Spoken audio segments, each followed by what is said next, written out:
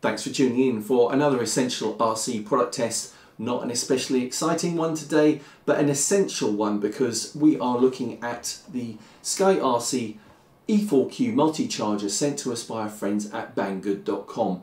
So I think this charger is probably going to be good for a beginner in the RC hobby, or for somebody who uses 2, 3 or 4 cell lithium polymer batteries. And really that's what a lot of us do use, unless we're getting into bigger models. So if you're using RC cars or boats or planes, particularly RC planes that are maybe up to about 1.4 meter wingspan, or maybe bigger if they're powered gliders, then you typically use 2, 3 or 4 cell lithium polymer batteries. So this is fantastic because it will charge up to 4 batteries at the same time. It has and it will charge at different current rates of 2 amps or 3 amps or 5 amps on each of those 450 watt ports. So let's not hang around, let's take this out of the box, let's see what we get. Okay, so this is the SkyRC e4Q multi-charger out of the box. Quite a solid little plastic unit. You get the instructions, you also get this XT60 connector that you plug into the DC input, which needs to be supplied at 11 to 26 volts. Now for the purposes of the demo, I'm going to plug in this lithium polymer battery and it's ready to start charging.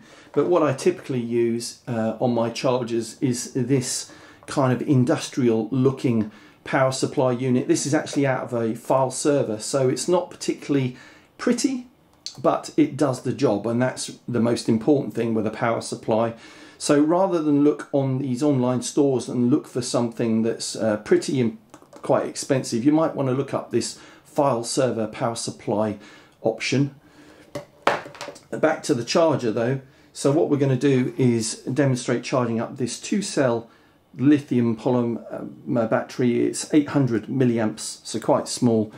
So to start off with, you have to set the charge rate. So 2 amps is green, click to go to orange, which is 3 amps, and then 5 amps is red. So we're going to do it at 2 amps.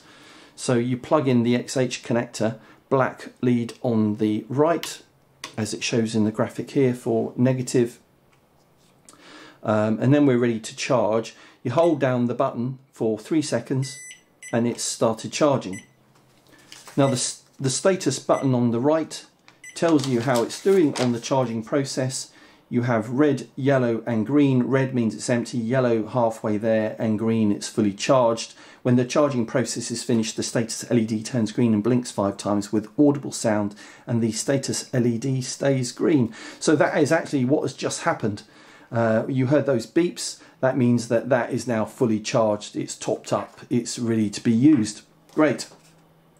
So if you were wanting to charge 4 at the same time at the maximum 5 amps, then what is this important notice should be read. It says to take advantage of e4Q's full power capability, the power source should be 11 to 26 volts DC and the output power should be capable of 250 watts or higher.